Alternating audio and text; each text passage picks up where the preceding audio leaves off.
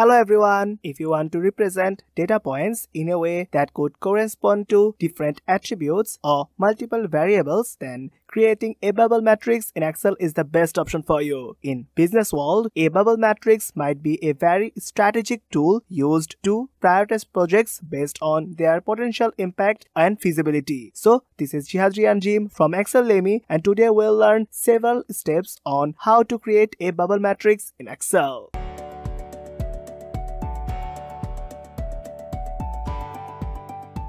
So let's talk about what is a bubble matrix. A bubble matrix is a sort of graph that shows information using 3 dimensions of data. Similar to a scatter graph, the bubble matrix has the bubble sizes controlled by a third variable. The size of variable is used to represent the bubble when demonstrating relationships between 3 variables. Particularly when the third variable is a measure of importance, then bubble matrices are frequently utilized. Before going into the steps, let's talk about the dataset a bit. Here we have the name of the companies, the annual profit growth of 2021, 2022 and 2023 in column B, C, D and E. Our target is to create a bubble matrix chart with it. For this tutorial, I'll be using Microsoft Excel 365. So without any further discussion, let's get started.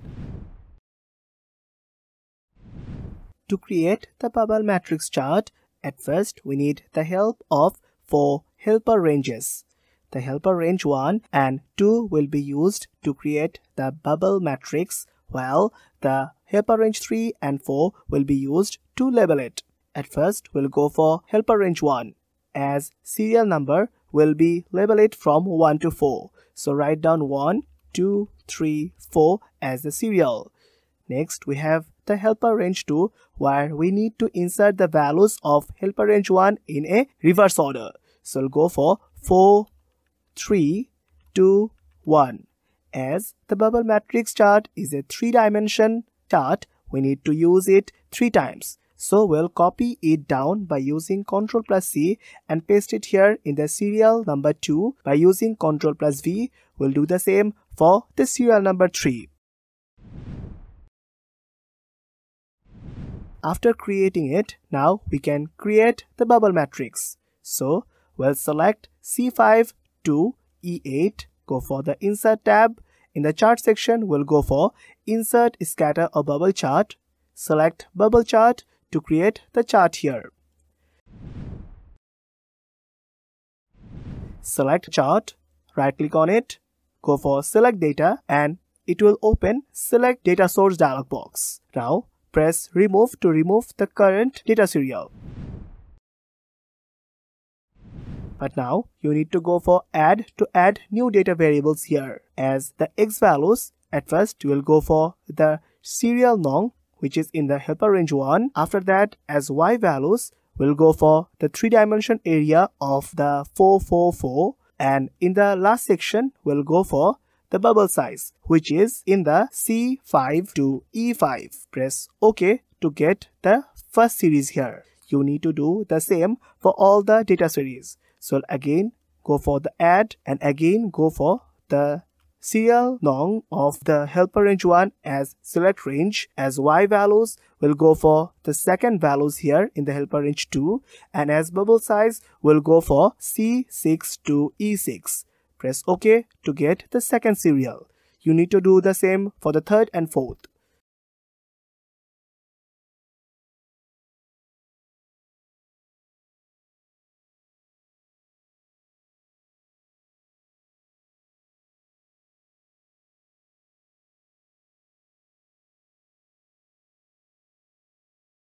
After creating all the series, we'll go for the OK option to create the bubble matrix here.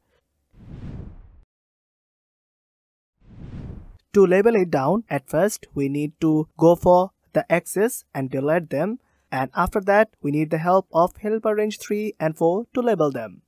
At first we'll go for the helper range 3, and as serial number we'll go for 1, 2, 3, but as column we need to start from 0, 0 and 0. The column 2 will be used here as the bubble size later. So we'll go for 0.001 as its value.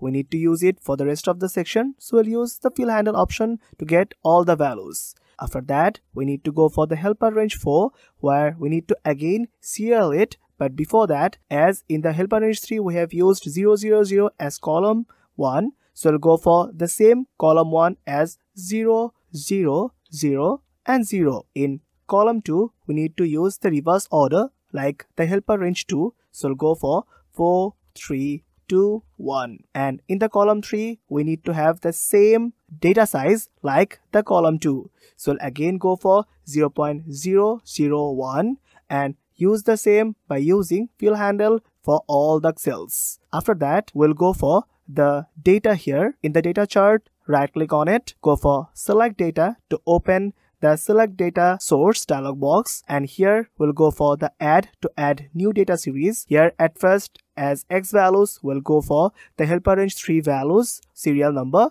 As Y values, we'll go for the column 0, 0, 0, and here in the bubble size, we'll use the column 2 of the helper range 3. Click OK to get the size here. Again, you'll go for the add again to get helper range 4. Go for the X values. Here we'll use the column 1 as the X values of helper range 4. Again, go for the column 2, and in the bubble size, we'll use the column 3. Now, if we click the OK, then we have got all the 6 series. After that, if you click OK, then you'll get your perfect result. But it's not showing anything here. So go for the chart elements, and here tick on data labels to see whether it is working correctly or not. You can easily untick the grid lines to show it perfectly. You can modify them by selecting the values, right click on them, go for format data labels to open format data labels. Here you will go for value from cells, and in this section you will select the C4 to E4, press OK, and then untick Y value. Now you will see that you have changed the values here. You can do the same for the Y-axis. Click on them, right click and go for format data labels to open the format data labels. Again go for value from cells, and here you'll select B5 to B8, click OK and untick the Y value. Now you have got the perfect data chart here. You need to go for the chart title and remove it by pressing delete in the keyboard. Show the data labels properly, we'll go for the one data series option. Right click on them, go for format data labels to open format data labels here, and we'll go for value from cells.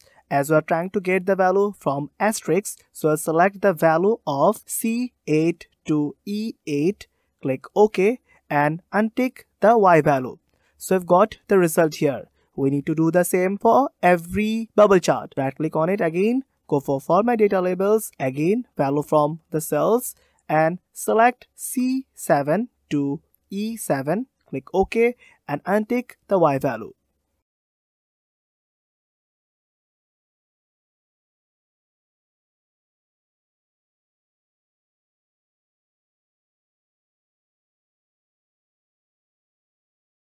After marking everything, we have generated a perfect bubble matrix chart in Excel. So that's it for today. You can follow these steps accordingly, or you can download the practice workbook from the link below. Hope this will help you. If you have any questions, suggestions or feedback, please let us know in the comment section, or you can have a glance at exceldemy.com. Thanks for watching our video. If you like this video, please consider subscribing for more content like this.